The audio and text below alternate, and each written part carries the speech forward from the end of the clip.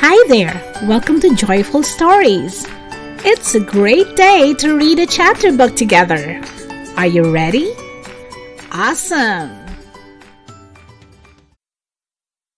Today, we are going to read the chapter book, Gargoyles Don't Drive School Buses. Are you ready? Awesome! Chapter 1. New Driver. Eddie kicked the dirt under the oak tree with his muddy tennis shoe. It was after school, and Eddie, Melody, Lisa, and Howie raced to the playground's oak tree as soon as the last bell rang. "I didn't think teachers were allowed to give homework on the weekends," Eddie griped. Melody twirled her black pigtail. "Mrs. Jeepers can assign what she wants." Howie and Lisa nodded. Nobody dared argue with their third-grade teacher. If they did, her flashing green eyes and glowing brooch always took care of it.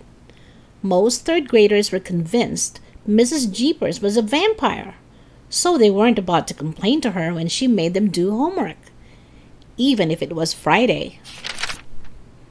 "But I don't know anything about rocks," Eddie complained. Melody giggled.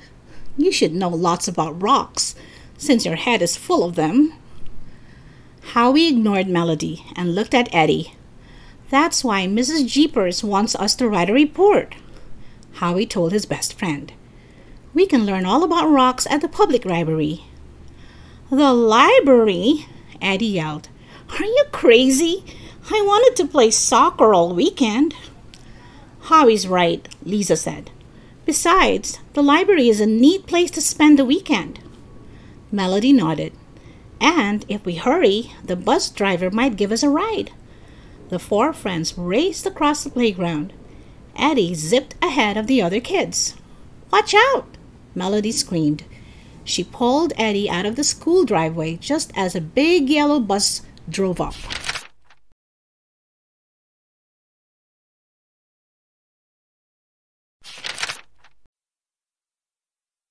Eddie pushed Melody's arm away. "Don't worry. Mrs. Gurney would never run over her favorite red-headed kid." "That's not Mrs. Gurney," Melody said, pointing to the new bus driver. "I've never seen that man before." "Who is that new bus driver?" Eddie asked. "He looks like a bulldog with a broken heart." "Eddie," Lisa squealed, "you shouldn't say that about people. Everyone is different in his or her own special way." "And you are especially different," Eddie snickered. Howie ignored Eddie's teasing and asked Melody, "What happened to Mrs. Gurney?" Melody shrugged her shoulders, but Lisa spoke up. "My mother said Mrs. Gurney is having surgery." "Maybe she's having an operation to get nicer," Eddie said. "Oh, Eddie," Melody sighed. "Surgery is nothing to joke about." "It's no big deal," Eddie told them.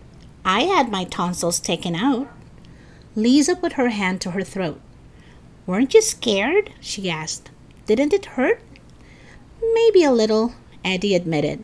"But I got to miss school, and my grandmother let me eat huge bowls of ice cream. It was great." "Speaking of huge," Melody interrupted, "look at the size of the new bus driver." The four kids stared as a big gray-haired man wearing sunglasses ducked out of the yellow school bus. "Yikes!" Howie gasped. "I've seen that man before." Chapter 2. Mr. Stone. "Excuse me, sir," Melody said. "Could you give us a ride to the library?" The new bus driver slowly took off his sunglasses and looked down at Melody and her friends. His gray hair was combed into points behind his ears, and his eyes looked like a cloudy sky. Even his droopy, wrinkled skin looked gray. The bus driver took a long, sad breath and nodded. Melody, Howie, and Eddie climbed inside the bus and sat down a few rows behind the new driver. But Lisa smiled and held out her hand. "Hello, my name is Lisa. What's yours?" The driver slowly reached out to shake Lisa's hand. "My name is Mr. Stone," he said in a deep, gravelly voice.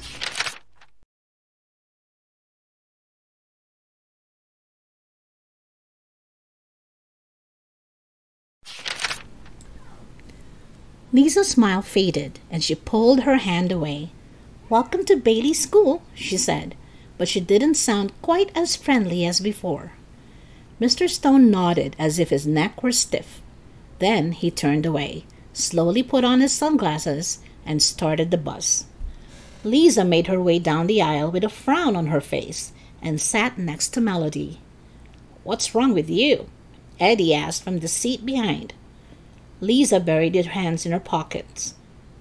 "Mr. Stone has the coldest hands," she said.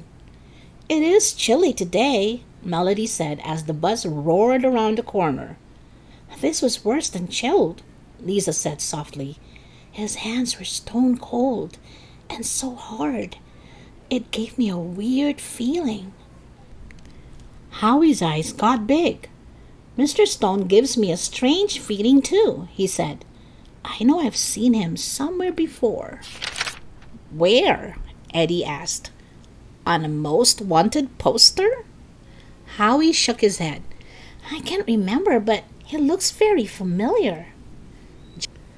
Just then, the bus groaned to a stop in front of the Bailey City Library, and Mr. Stone stiffly turned around to face the four friends. "The library," he said in a slow, raspy voice, "is a favorite spot of mine. It is so homey." Then he turned away and waited for Melody, Howie, Lisa, and Eddie to climb out of his bus. Once they did, the bus creaked away from the curb, leaving the kids standing alone in front of the ancient stone building. "How could anybody think of this place as homey?" Melody asked. "I think it's beautiful," Lisa said. "Old buildings like this are rare, especially ones with those fancy gargoyles." Lisa pointed to a row of 5 concrete monsters staring down at them from the top of the old building. Howie nearly choked when he looked where Lisa pointed. Eddie patted Howie on the back. "Are you all right? You act like you just saw a ghost," Eddie said. "Close," Howie whispered. "I thought I saw one of the gargoyles move."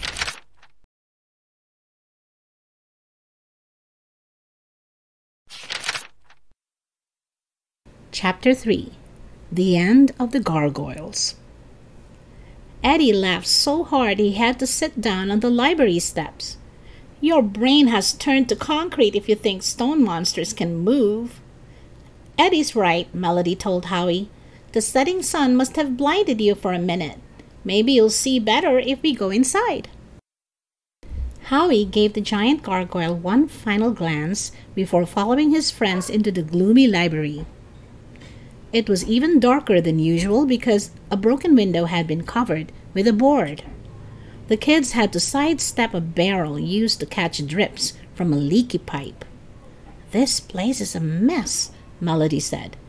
Howie nodded. "That's why a new library is being built." "A new library?" Lisa asked. "But I like this one." "This one is about to fall down," Eddie pointed out. Howie nodded. "The new library will be huge. There's a picture of it by the counter. I'll show you." Melody, Lisa, and Eddie followed Howie to the librarian's counter to look at the sketch. As soon as the librarian saw them, he dropped a pile of books and walked over to the picture. "Isn't the new building simply gorgeous?" Mr. Cooper asked. Lisa shrugged. "All that glass and steel on the new building looks cold. It's not nearly as interesting as this one. I think we already have a gorgeous library." Mr. Cooper nodded. "Of course we do. But it is a terrible mess. The plaster is cracked, and the roof and pipes leak. Why, on a rainy day I have to carry an umbrella just to shelve books."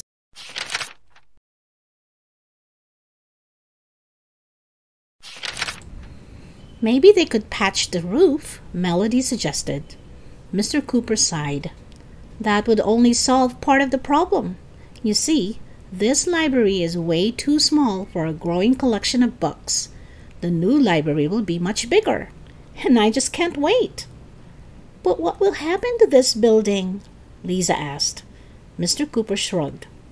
"I suppose a wrecking ball will tear it down." With that, Mr. Cooper went back to his stack of books. Lisa looked at her friends. "They can't tear down this beautiful building," she said. "It's one of the oldest buildings in Bailey City." "It's just a drafty old building," Eddie pointed out. "But it's a beautiful drafty building," Lisa argued. "And the only one with gargoyles. A wrecking ball would mean the end of the gargoyles." "I could live without those gargoyles," Melody admitted. "They give me the creeps. It's like they're always staring at me." "They're not the only things staring at us," Howie whispered. "What do you mean?" Eddie asked. Howie mentioned to the shadows near the reference shelves. "I don't want to scare you, but I think someone has been watching us." "Who would spy on a bunch of kids?" Eddie asked. "I don't know," Howie asked slowly, "but I plan to find out." Chapter 4. The Roof. "Follow me," Howie said, and raced off toward the reference shelves. The four friends skidded to a stop behind a tall case of encyclopedias. "We just missed him," Eddie said. "He went through there." Eddie pointed to a heavy steel door marked "Roof. Do not enter." "Why would anyone go there?" Melody asked. "To get away from us," Howie said. "But it won't work because we're going to follow him." "We can't," Lisa insisted. "It says, 'Do not enter.'" Eddie shook his head. "It's the only way to find out who was watching us. I'm going." "You are going," Mr. Cooper said, stepping around the encyclopedias. "You're all leaving the library this minute.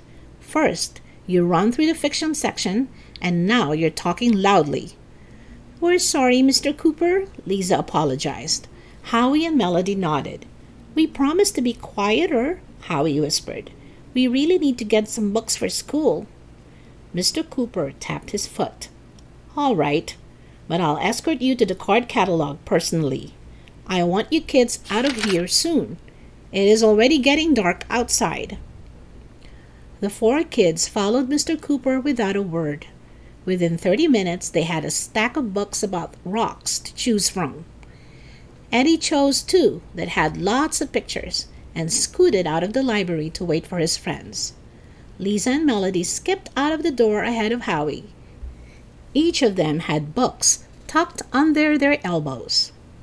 "I didn't know there was so much to learn about rocks," Melody said. "I always thought a rock was just a rock." Howie nodded.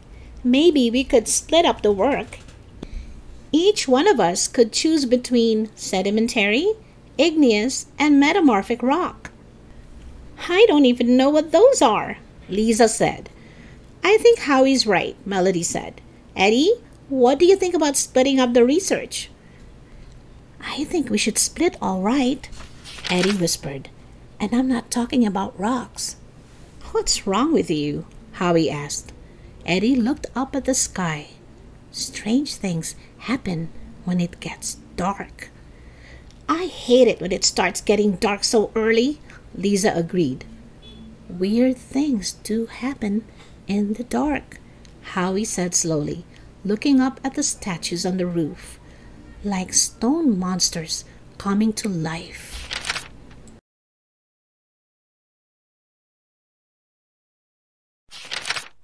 Chapter 5. Cold Gray Day.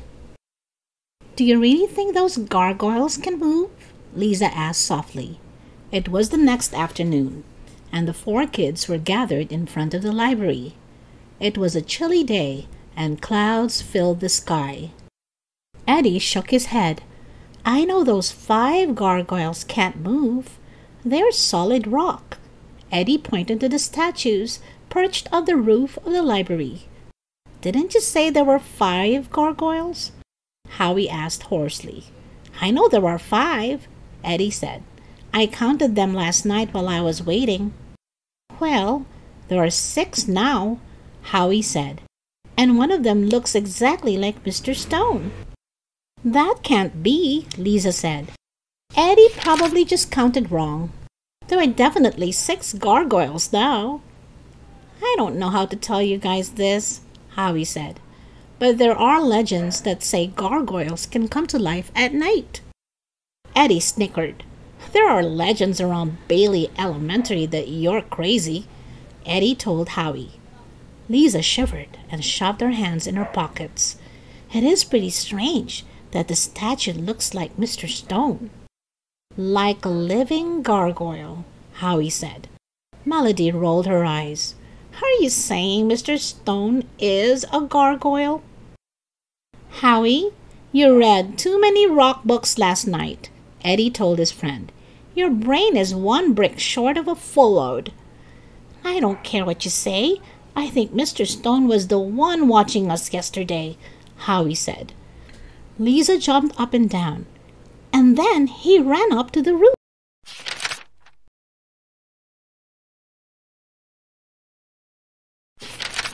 "Exactly," Howie agreed. Mr. Stone went up to the roof and later turned into the 6th gargoyle. "No way," Melody and Eddie said together. "It is possible," Lisa said softly. Eddie pulled his baseball cap off and pointed it at Lisa.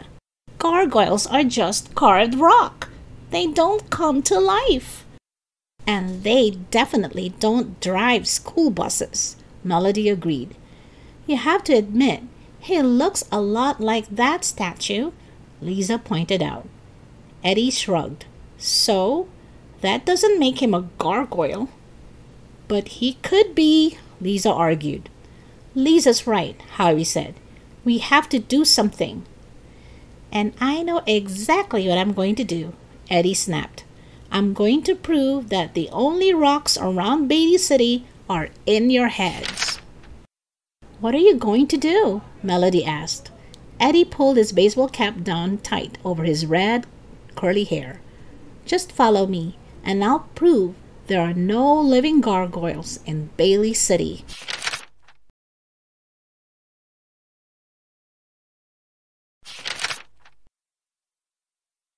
Chapter 6. Doomed. The 3 friends followed Eddie into the library. Only today, the big bucket was gone, and the building seemed much brighter. Mr. Cooper and another librarian stood in front of the window that had been boarded up.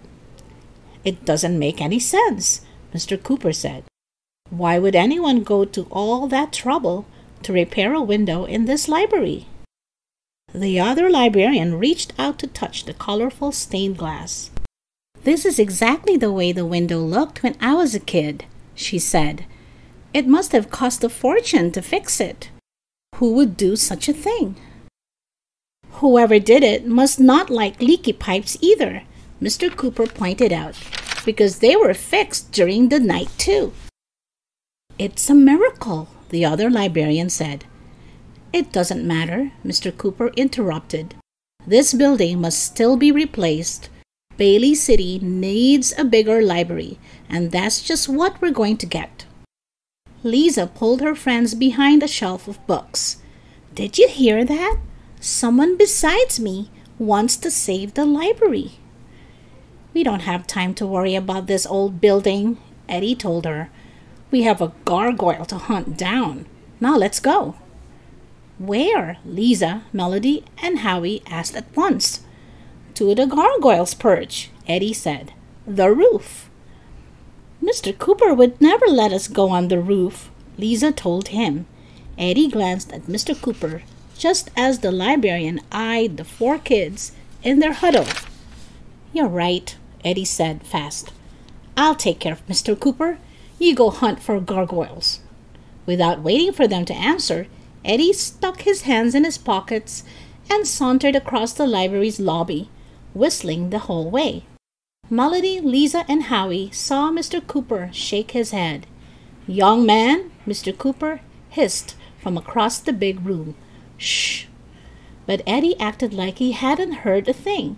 Instead, he walked up to a towering stack of books and pulled one out from the very bottom. The entire pile tumbled to the floor. "Stop! Stop!" Mr. Cooper raced toward Eddie. Eddie slapped his own forehead. "Oops," he said loud enough for his friends to hear all the way across the library.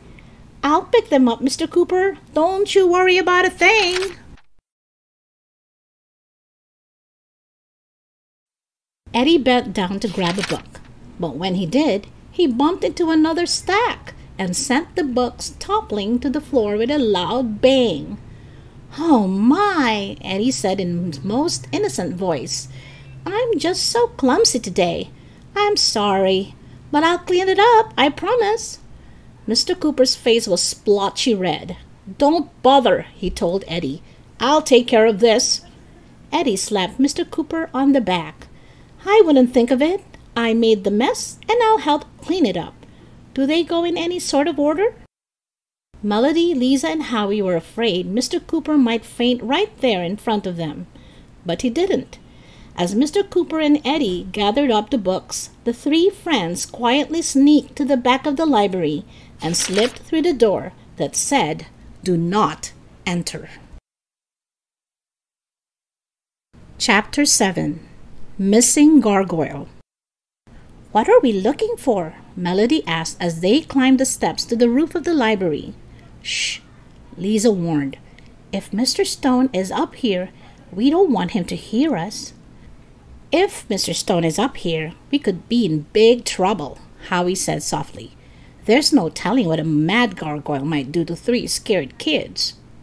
"You don't really believe those gargoyles are alive, do you?" Melody asked. "They're just rocks."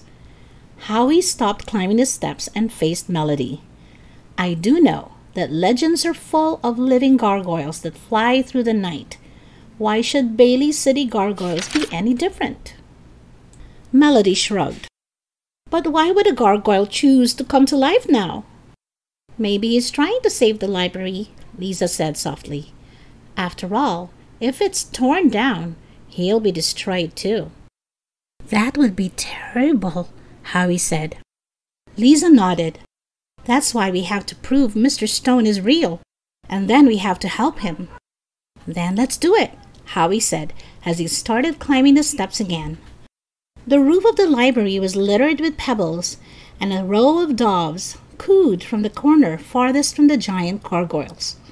Howie, Lisa, and Melody had to look way up to see the heads of the stone monsters. 1, 2, 3, 4, 5, 6, Melody counted. 6 gargoyles. What does that prove? "Nothing," Howie said. "Let's look closer at the one on the corner." The last gargoyle squatted down on 2 huge feet with long claws for toenails. Its giant chin rested in its big hands as if caught in the middle of an important thought. But that's not what startled the kids. "Look at his eyes and cheeks," Lisa whispered. "They look exactly like Mr. Stone." Melody nodded. "Maybe the artist used Mr. Stone as a model." "Or maybe," Howie said slowly, "it really is Mr. Stone." Lisa took a step back, but Melody shook her head so hard her pigtails bopped her on the nose. "This is just a statue, see?" With that, Melody slapped the statue as hard as she could on its giant arm. "Now, let's get out of here before Mr. Cooper catches us." As the 3 kids turned to leave, Howie grabbed Melody's arm. "What's that?" he asked. "What?" Melody said. Howie bent down, reached in the shadows behind the 6th gargoyle, and pulled out a pair of dark sunglasses. "Who would have left their sunglasses up here?" Lisa asked. "Didn't Mr. Stone have sunglasses like these yesterday?" Howie asked. Melody shrugged. "A lot of people wear sunglasses when they drive. We'll leave them in the lost and found. We'd better get downstairs before Mr. Cooper throws Eddie out of the library for good." Mr. Cooper had just placed the last book on the pile when Melody, Lisa, and Howie raced across the library lobby. "Come on, Eddie, Melody said, grabbing his arm before he could send a set of encyclopedias crashing to the floor. We need to find more books about rocks. Howie found the section on rocks and pulled several off the shelf. He handed them to his friends. Let's check the index in these books to see if they have the information we need. The three friends piled the books on a nearby table and started skimming through the pages. They could tell by the darkening shadows that it was getting close to dinner time. Mr. Cooper looked tired when he spoke to them. You better find what you need today because tomorrow we're moving everything out to a warehouse.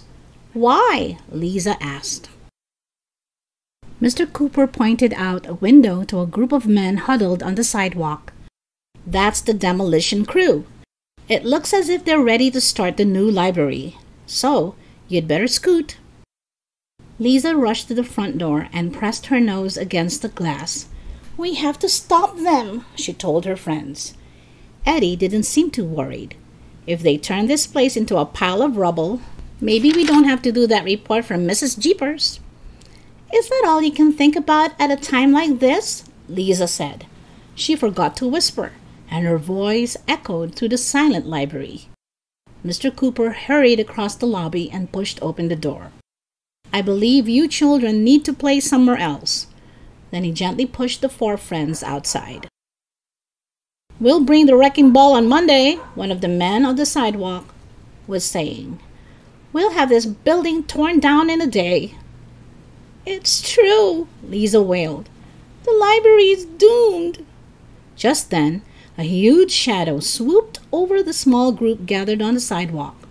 Eddie, Howie, Lisa, and Melody looked at the sky. Oh no, Howie gasped. The sixth gargoyle is missing.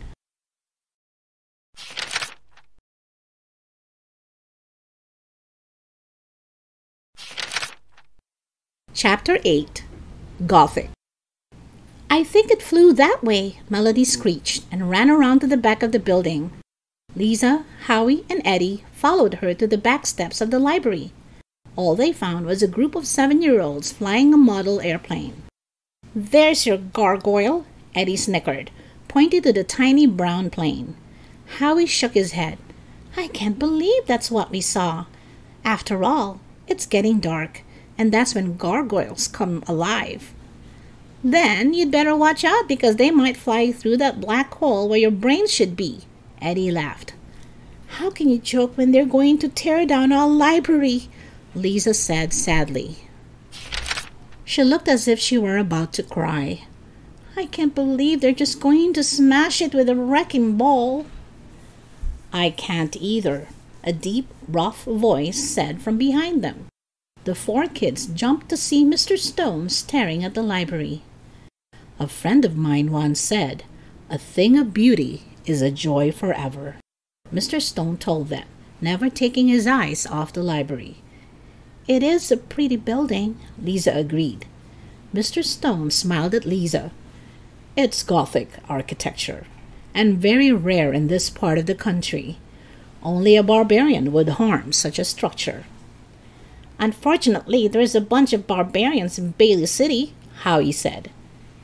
They're not trying to be mean, Melody explained. They just want a nice library. There's got to be something we can do to save it, Lisa said. Eddie shrugged. We're just kids. We can't stop progress.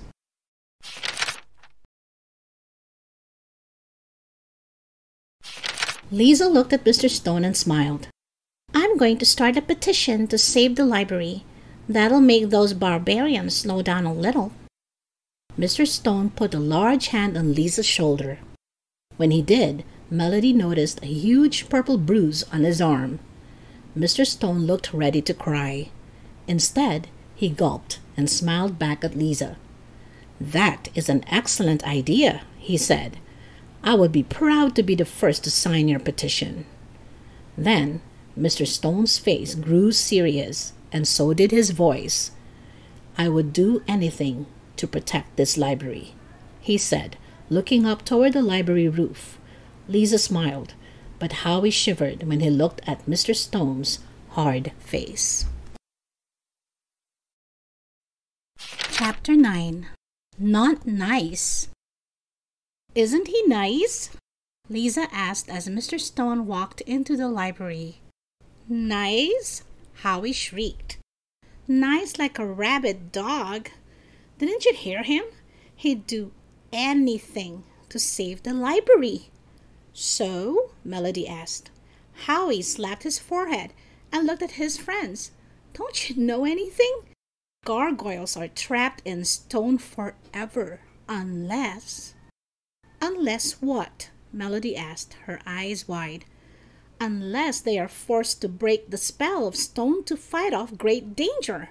So, Mr. Stone is dangerous. And what about the other gargoyles?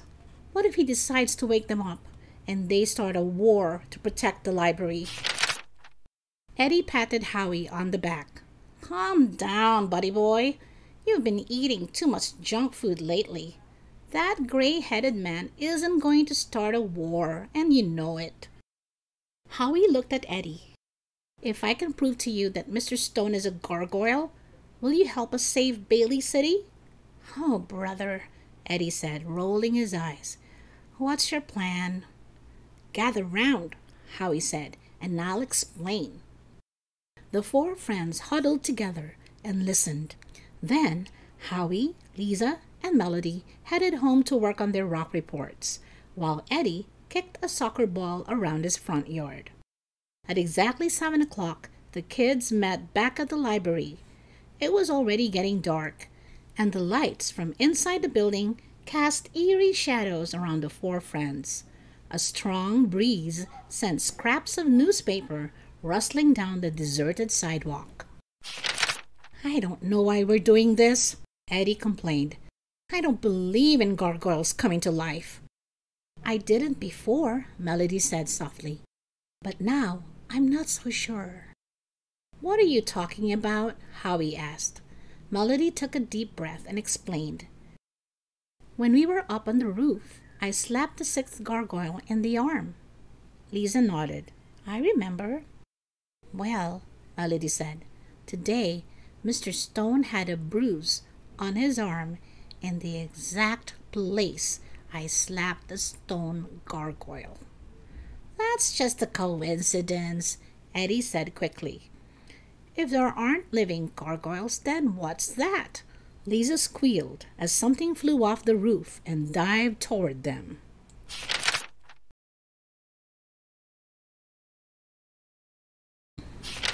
Chapter 10. Grave Danger. "Yikes!" Eddie screamed and raced into the library. Lisa, Melody, and Howie were close on his heels. They didn't stop until they reached a door that said, "Do not enter." "If you don't believe in gargoyles, why did you run?" Lisa panted. That wasn't a gargoyle," Eddie said more bravely than he felt. "I bet it was just one of those model airplanes." "Those kids went home hours ago," Melody argued. "Well, the wind is strong," Eddie suggested.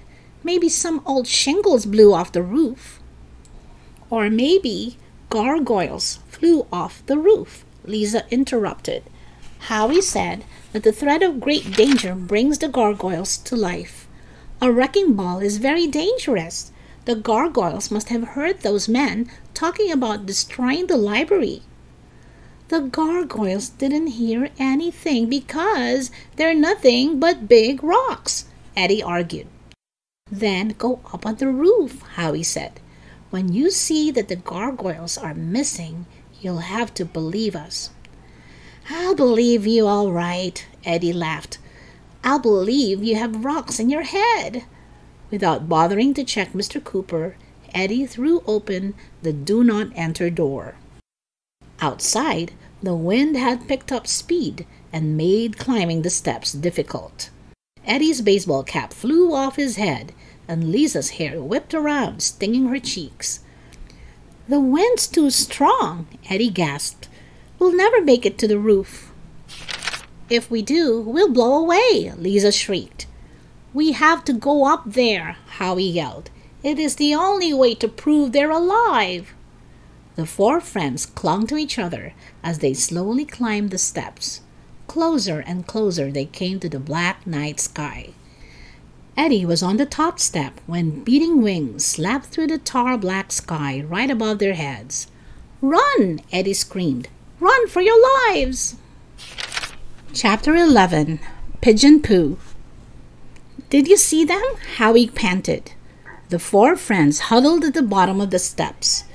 Eddie breathed deeply, trying to catch his breath. Then he grinned at his friends. "I saw them all right, but they weren't anything but a bunch of scared pigeons." "Then why did you run?" Melody snapped.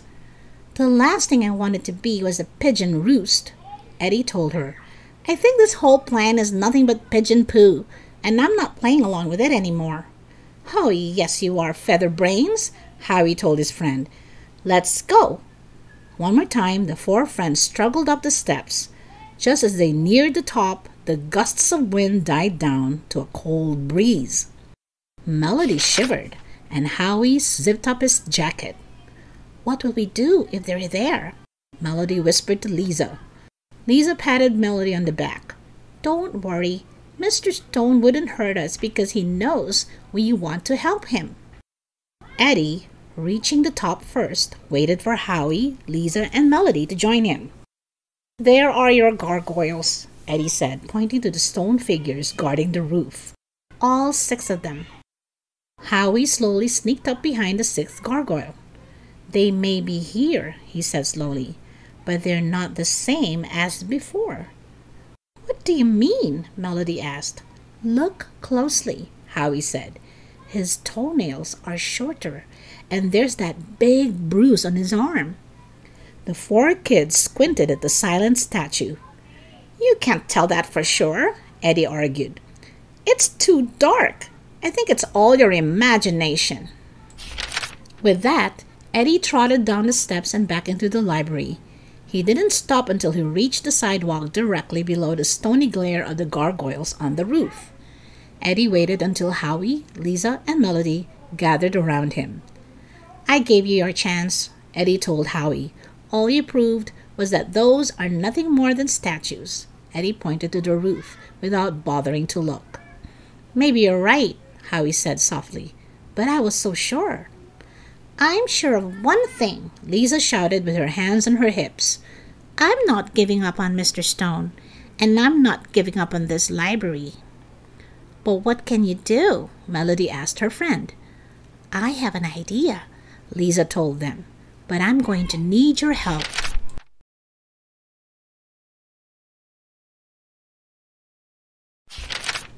Chapter 12. Save Our Library. "Save our library!" Lisa shouted. It was late Sunday afternoon, and Lisa carried a banner in front of the library. Her mother, father, grandmother, and a handful of neighbors were with her when Melody, Howie, and Eddie showed up. Melody carried a big sign that said, "Save Our Only Gothic Building." Howie's computer-made sign said, "Help Our Gargoyles." Eddie had a sheet of notebook paper that said, "Help," in big red letters. "Come on," Lisa yelled to them. "Let's march. The movers are coming any minute to box up the books. The demolition is tomorrow." "What about the petition?" Melody asked. Lisa held up a long piece of paper. It had dozens of names on it, including Mr. Stone's. "I got everybody on my block to sign," Lisa said, "and we can get more later." Howie nodded. "I put notices on a bunch of doors and called the radio station." "That's great. I have a feeling we're going to do it." Lisa smiled and then started shouting, "Save our library!" The entire crowd walked in front of the stone steps and chanted, "Save our library!" Soon more kids showed up and joined the group. "Save our library!" got louder. Finally, a large group of teachers came, including Mrs. Jeepers and Principal Davis. "Save our library!" was heard all over the neighborhood. "We're going to do it," Lisa beamed. But Howie wasn't so sure. "Look," he pointed to a line of moving vans headed their way. "Oh no," Melody shouted. "They're going to throw us out of here." "It's all over now," Eddie said. Lisa looked ready to cry as the vans got closer and closer. "Sorry, folks," a man yelled from the moving van. "You'll have to clear out of here." "No, no, we won't go," Lisa shouted. "Save our library!" The whole crowd started shouting again, "Save our library!" The man in the moving van rolled his eyes and made a call on his car phone. Within minutes, a big black car pulled up beside the moving vans. "It's the mayor!" Howie yelled. The mayor walked in front of the moving vans and held his hands up for quiet. "Folks," he said with a smile, "a beautiful new library is planned to open in May. Your picketing will only delay the progress." "Excuse me, sir," Lisa stepped up in front of the mayor. "But we like the old library." The mayor's face turned red. "Young lady, the old library is in deplorable condition. The roof leaks." "Actually," Mr. Cooper came out of the crowd and spoke, "someone has mysteriously fixed the roof. It's as good as new." "Well," the major sputtered, "the old library is too little. The plans have already been drawn up for a larger space." "Couldn't the plans be changed?" asked a voice from the crowd. Lisa recognized the rough voice as Mr. Stone's. "Couldn't we build onto the old library instead of tearing it down?" "Hooray!" cheered the crowd. "What a great idea," said Howie. "I wish I had thought of it." "So do I," said the mayor. "I'll get the committee working on it at once." The crowd cheered again as the mayor strode to his black car. In just a few minutes, the vans and the mayor's car were all gone. Mrs. Jeepers put her hand on Eddie's shoulder and smiled an odd little half-smile. "Now that the library is staying open," she said, "I'll look forward to seeing your rock report tomorrow." Eddie gulped. "Don't worry, rocks are my life." The crowd began to leave as Lisa peered up into the sky. The late afternoon sun made her squint, but she was certain there were only 5 gargoyles on the roof.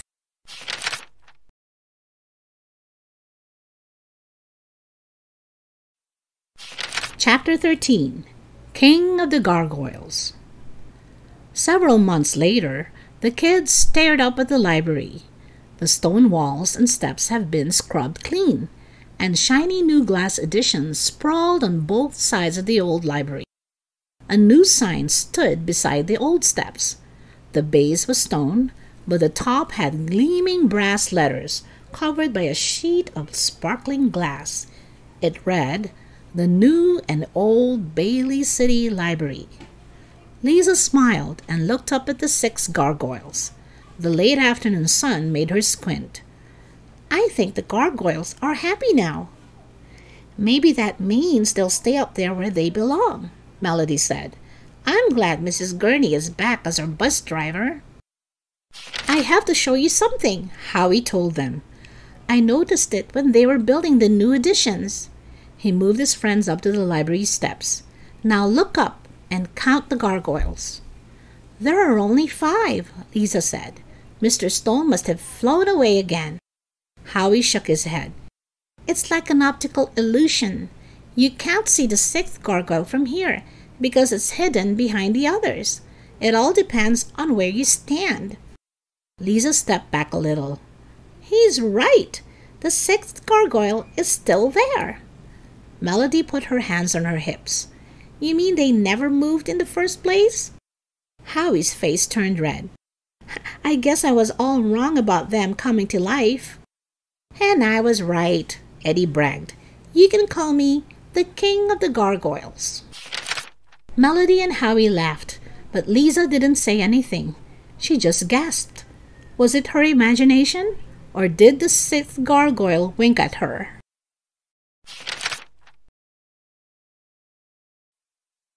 The end. Don't forget to hit like and subscribe.